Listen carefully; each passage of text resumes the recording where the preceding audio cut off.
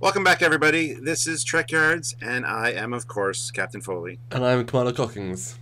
So, Captain, what are you up to at the moment? Well, I'm just sitting here in my office, orbiting. Right. May I inquire as to what you're orbiting? Well, the sun, of course, and I'm sure that you are as well. At least I would assume so. I'd hope so. Wait, did you think I meant orbiting the planet? That would just be silly, because this is clearly not a facility. It's an awful script, Stuart. And there you have it, guys. The Captain's interesting brand of humour ushered in yet another Trekyards episode for you all. And now, as you've all seen from the thumbnail and the title of this episode, we are taking a look at the orbital office facility from Star Trek the Motion Picture today. Yes, indeed we are. And after hitting you guys up with some facts and information on this station, hey, that rhymes.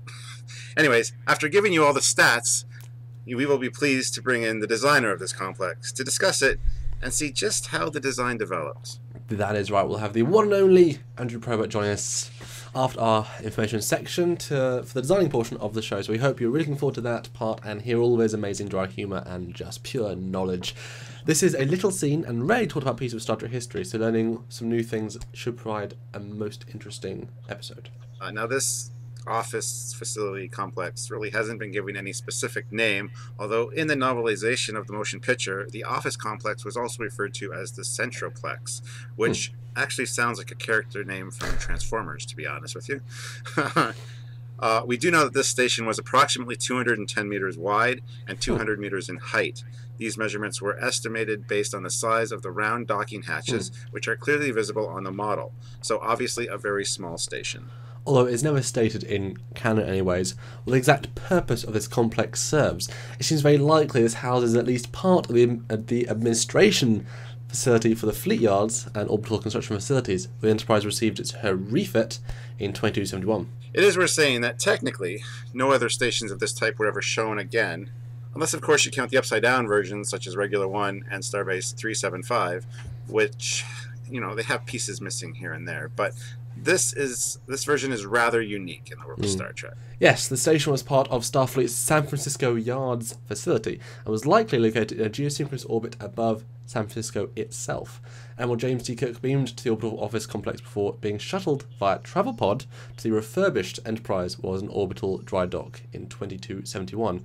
Interesting fact, this was the first time that Admiral Kirk had in fact seen the Enterprise in 2.5 years, since returning from his 5-year mission, and his new admiralcy had kept him quite busy with administration and desk duties. What very Kirk-like was that? Poor bastard. The office complex is composed of 4 long brownish or copper tubes occupying the upper 2/3 of the station. These were the deuterium tanks, which stored fuel for the station's main fusion batteries. This is a distributed power system, so there is no main reactor. The inner tanks are protected from cosmic radiation by additional shielding. Openings in the hull allowed for the refueling as well as for structural inspection. A set of clamps were used to hold the tanks in place, and located in the center and running the entire length of the structure was a Jeffries tube. At the very top of this assembly is a maintenance pod, topped with a short-range subspace antenna assembly. The upper pod is reachable by either transporter or by the aforementioned Jeffries tube. The Jeffries tube is in fact actually a 0G tube, so there's no danger of falling, and the tube also alternates from side to side to prevent injury from building up too much momentum. Directly below the tanks is the modular tree hub. This main hub featured 4 docking ports, access to the central hub, and corridors leading to the office modules. The upper atrium of the central core provides access to the Jeffries tube, which Samuel was just referring to. The outer section, or promenade, of this structure is essentially a circular arboretum, providing the only recreation facility aboard the station. Benches and seating are provided along the inner wall of the corridor facing outwards. Plants such as small bushes, trees, flowers, and even some fruits and vegetables line the outer rim of the module and could be seen from the outside through large windows. This section, with all the plants, also serves as to aid the air recycling and can be adapted into a hydroponics bay. There are 4 points of access to the station in the form of stairs, as well as turbo lifts. Restrooms are located behind each promenade lift. It's like you're on a flight, Samuel. The restaurants can be located on either side at the rear. The station was obviously of a modular design and included offices, storage, and some recreational facilities. These discs were easily interchangeable and could be reconfigured quite easily as the situation called for. Think of it as a giant-size space Lego set. Each of these separate office discs are clearly just one deck tall, as evidenced by the window sizes as well as the shots of the travel pod on docking. So, of course, as mentioned above, knowing this size makes estimating the total station fairly simple at around 200 meters across at the widest point. Aside from the lower service module and central core, this meant that over time the station could adapt and grow to meet new demands, and in fact you can even see one of these modules under construction. Which I thought was a nice touch when I saw it in the movie and having looked at it after the fact. Different styles of pods or modules included offices, accommodations, briefing or conference rooms, docking and transporter modules, communications, security, engineering workshops, labs, and cargo facilities. Pretty much everything, and they all had a kitchen sink. The personnel module served as quarters for 8 people, with each person having their own room. There was also a small mess hall with replicators, and the central room of these pods holds life support equipment, as well as damage control and emergency supplies. The central core connects the modular tree hub and deuterium tanks to the service module below. Its 5 levels are filled with turbolift shafts and Jeffries tubes, and a ring of 32 escape pods. Normally, shafts have cars available at every stop, but here they are absent for 2 reasons. Firstly, to facilitate evacuation to the escape pods should the need arise, and secondly, because there is not enough room in this section for turbolift cars to pass each other. Interesting. So you have to wait for your lift in this one. What's a minute in the grand scheme of things? The escape pods are single-occupant pods capable of reaching a safe distance. However, they cannot land on a planetary surface and must remain in orbit until rescued, but luckily right next to Earth, so it's fine. Although, unless the Enterprise is the only ship in the quadrant, in which case they stay quite a while in orbit. Once the occupant is secured in an escape pod, the outer hatch is blown away and the life pod is ejected at a very high velocity. The lower section of the station houses cargo and docking facilities, and a number of small shuttles can be docked there at any given time. The station has a small contingent of travel pods, as well as work bees for aiding in the repair and construction of ships at the nearby dry dock. The lower section also contains some factories and workshop areas that fabricated smaller parts for final ship assembly or repair. As mentioned earlier, the office complex is a final transport and cargo hub, or way station, if you prefer, for the Reefer Enterprise, which was nearing launch. It has been speculated that Earth's space dock, as seen in Star Trek III, was actually in full operation at this time, and that the majority of the Enterprise major refit assemblies took place there, and then the ship was moved to the more exposed external dry dock facility for final testing and calibration of ship systems, minor final assemblies, and of course the final interior and external inspections. So naturally, this is where Scotty and Kirk depart from to perform their inspection tour of the ship, and this is also where Commander Sonak and Vice Admiral Lori Sienna are killed in a transporter accident. Interesting side note, Kirk and Lori Sienna, I don't know how to pronounce your last name, were actually involved at one point. That makes that scene even more heartbreaking. Oh no. It does. And now for some behind the scenes details before being Andrew on. The set for the office complex's interior, including the travel pod set, was constructed on Paramount's Stage 17 and cost $60,000 US. The exterior model of the facility was filmed in the summer of 1978 on one of Douglas Trumbull's stages at Future General Corporation. And of course, following the motion picture, the model of the complex was turned upside down and modified for regular 1 base for Star Trek 2 and for other stations including the Fleet Command Center in Deep Space Nine. Okay, now it's time to bring in Andrew Probert to discuss this awesome design. Welcome back to the show, Andrew. As always, it's a pleasure to see you again. Thank you. Great being here again. All right, so let's get into the first question.